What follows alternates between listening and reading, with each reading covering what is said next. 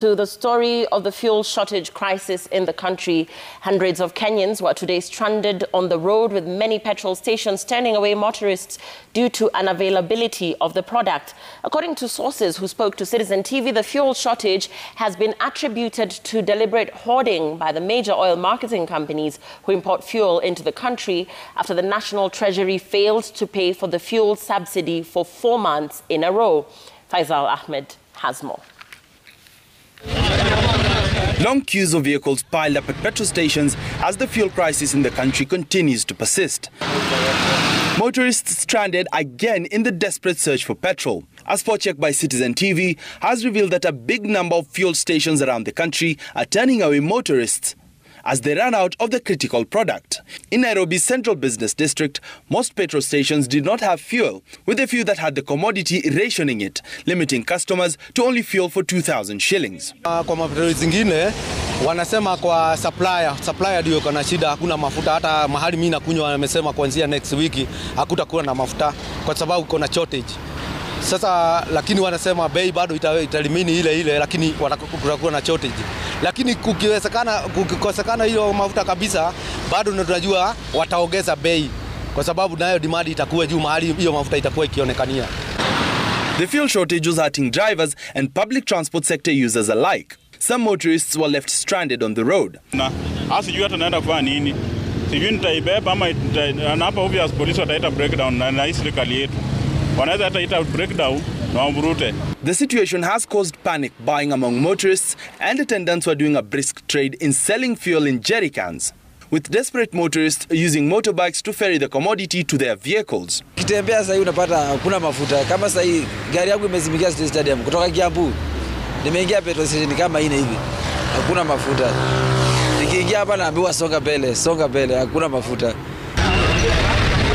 In Kericho County, the situation was worse, with all fuel stations in the county shutting down due to the shortage. Motorists from Western Kenya have also been forced to drive hundreds of kilometers to get fuel from neighboring Uganda, as the fuel shortage in the country continues to disrupt transport. Boda riders in Busia County said that they'll have to hike prices in order to cater for the increase in fuel prices, as some have had to travel for long distances to get the commodity. Na ikipatikana kidogo kienda kukunywa, unakaziwa unapewa bei yenye sio ya mafuta. Yes. Tafadhali lipa shilingi 100. Okela Dongos 150.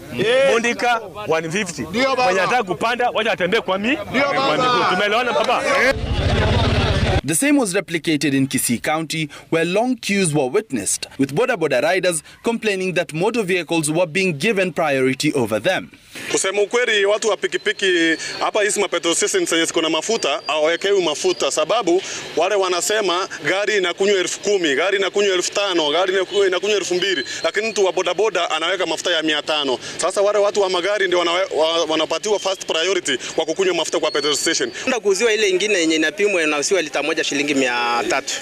Sasa nimekaa hapa tangu asubuhi mpaka saa hii sina mafuta. Mafuta iliisha, hakuna, tuko hapa Kericho tunakaa tu. Tuoni usaidizi yoyote kutoka serikali. But the question on the minds of many Kenyans is what is causing the shortage. According to sources who spoke to Citizen TV, oil marketing companies that import fuel into the country are hoarding their supply over payment that the National Treasury is to make to them on the fuel subsidy. Further, it is said that the National Treasury has not remitted the funds to them for the last 3 months. In its February fuel price review, the Energy and Petroleum Regulatory Authority saved motorists from paying 20 shillings more on a litre of petrol due to the state subsidy that has kept pump prices unchanged for the 4th month in a row. Without the subsidy, the shortage is likely to have a knock-on effect to public transportation, with customers likely to part with 133 shillings for a litre of diesel and 144.25 cents for a litre of petrol and 119 shillings and 42 cents for kerosene. With the fuel shortage now hitting most parts of the capital, motorists are hoping that the standoff between the oil marketing companies and the government can be resolved as soon as possible to avert an even bigger crisis. Faisal Ahmed, Citizen TV, Nairobi.